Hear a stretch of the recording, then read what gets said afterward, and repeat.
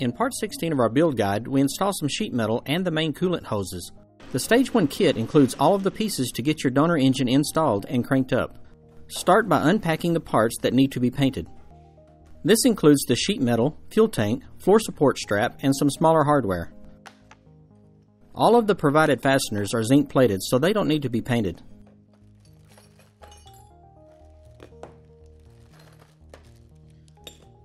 Clean the parts before painting them. We use rattle cans to paint the smaller pieces and powder coat the larger pieces. Flip the frame over onto a piece of foam or a shipping blanket. Run a drill bit through the rivet holes to clear the paint or powder coat. Don't forget the 4 holes near the front X brace. Most of the holes are 3/16 inch, but you'll find 1/4 inch holes where the floor support strap will go. Apply silicone to the front bulkhead tubes.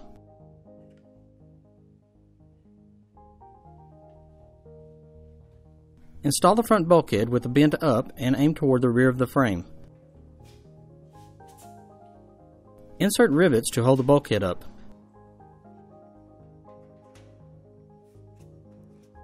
Then use a rivet gun to pop the rivets. A hydraulic riveter makes the job easier.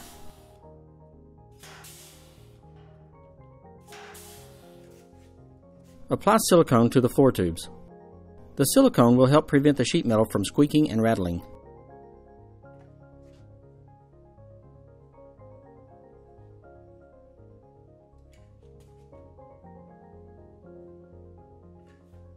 Install the floor pan with the bin aimed into the car.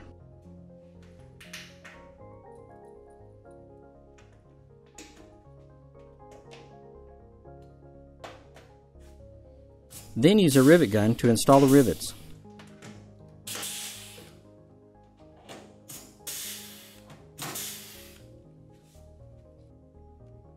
Apply silicone to the floor strap.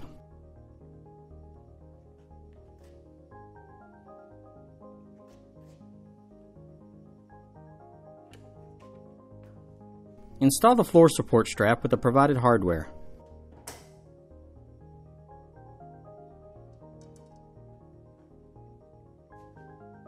You will use a 5/32 Allen wrench and a 7/16 socket.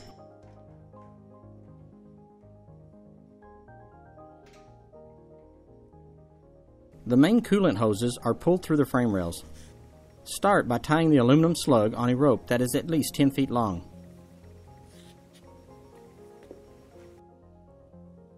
Insert the slug into the hose and tighten a clamp about 1 inch from the end.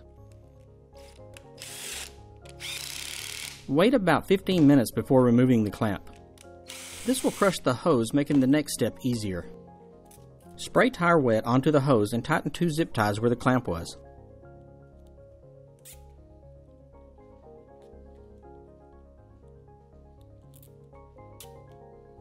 Pull the zip ties as tight as you can by hand. The zip ties will keep the slug from pulling out of the hose.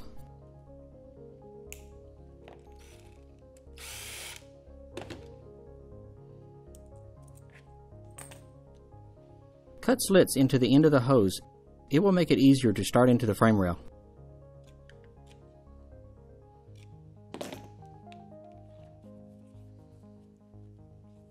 To make it easier to pull the hoses through the frame rails, you'll need to pull a swab through to lubricate the tubes.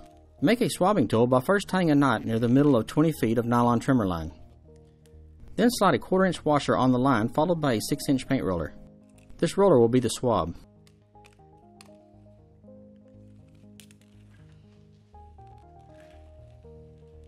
Slide another washer on the line and tie a knot to hold the roller on.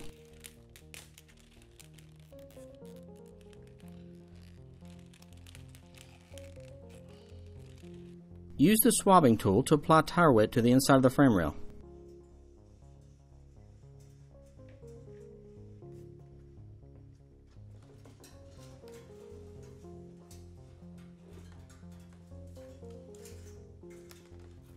Run it back and forth several times to make sure the tube is well coated.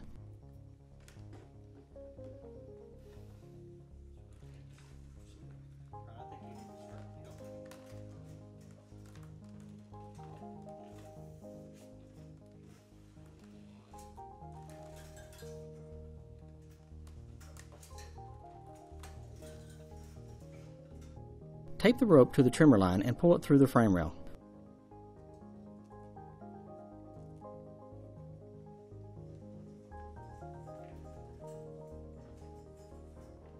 Lube the coolant hose very well. Pull the hose through the frame rail from the back of the frame.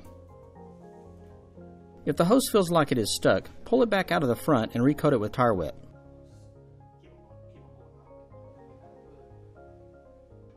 Pull until 6 inches are left at the front.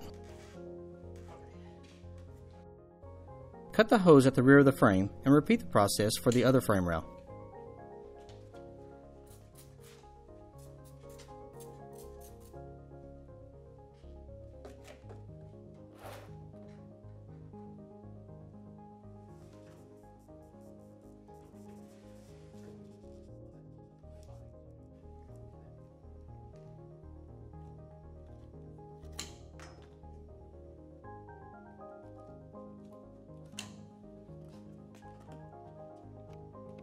Flip the frame over and set it on jack stands and a furniture dolly.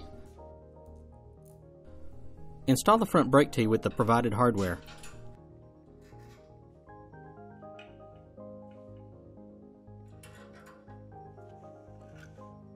Mount the donor car's horn with the front brake tee. Use a 5/32 Allen wrench and a 7/16 wrench. Install the other brake tee at the rear of the tunnel.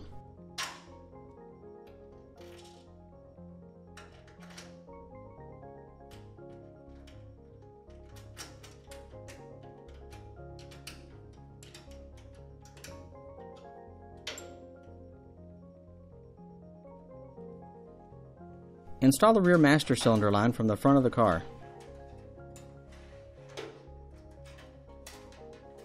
Make sure the line goes on the passenger side of the tunnel. Screw the tube nut into the brake tee and tighten with a 10mm wrench.